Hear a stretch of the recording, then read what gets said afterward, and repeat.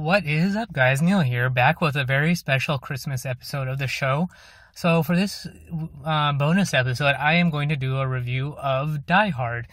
Most specifically because there's an ongoing debate still after all these years as to whether or not it is a Christmas movie. So I recently gave it a rewatch and figured I'd do a quick review to make a case as to why it is a Christmas movie.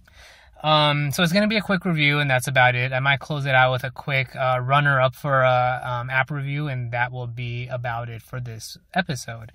So to start it off, for the case of why Die Hard itself is a Christmas movie, the movie starts off with John McClane landing in LA, Los Angeles, to visit his wife, and he shows up at basically the Christmas party that is thrown by Nakatomi, the namesake of where basically the entire movie takes place, at Nakatomi Plaza.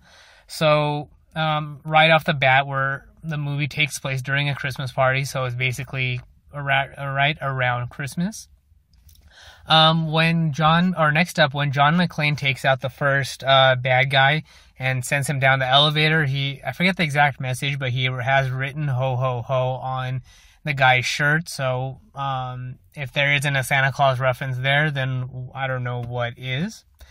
Next up, we have quite literally a visual representation of Christmas with a Christmas tree at I think it was outside the building or maybe inside one of the offices. I really couldn't tell. It was a rather quick shot, but since we have a Christmas tree, then basically this is a Christmas event.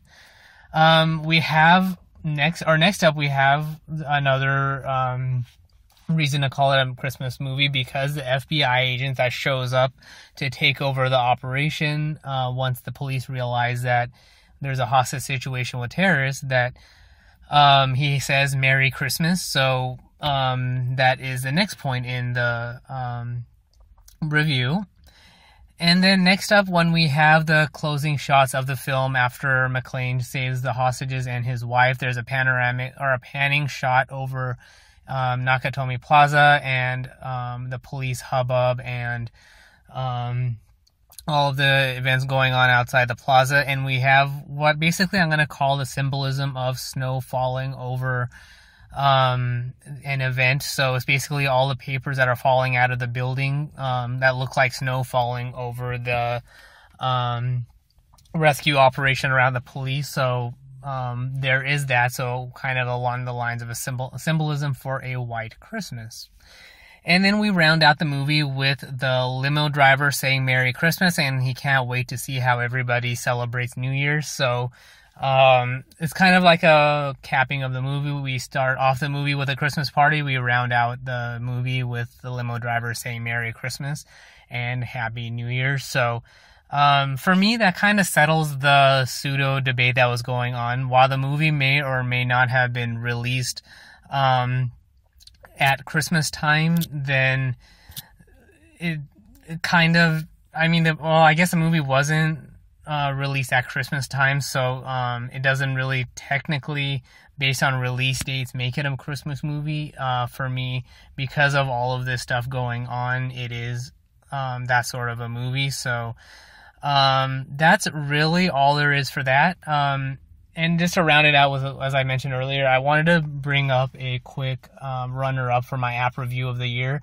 So I was thinking about it, and Disney's Movies Anywhere app makes that the runner-up for me, because it syncs your various movies across different platforms, namely iTunes, Vudu, Amazon Prime, and Google Play. Or Google Play Movies. The reason it's a runner-up for me is because while it's a good start as far as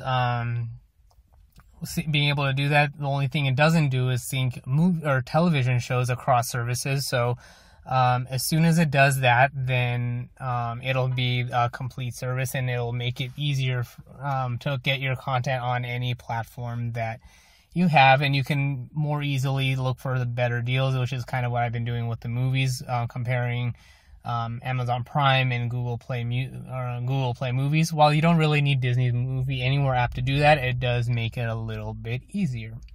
So that's all there is for this particular episode. So thanks for tuning in. Merry Christmas, Happy Holidays, Happy New Year, and I will see you guys in 2018.